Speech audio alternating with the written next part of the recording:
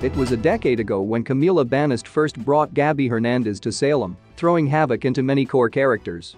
Who could forget her pretending to have a stalker just so Chad would pay attention to her, or threatening to blow up Julie's pacemaker unless Lonnie cancelled her wedding to Eli? In fact, Gabi's been to jail twice, but Banus plays her with just enough lightheartedness and fun that she's a fan favorite despite some of her despicable actions. That's why when Banus exited the show this year, fans were in an uproar. They wanted Gabi to stay in Salem and continue her vixenish ways.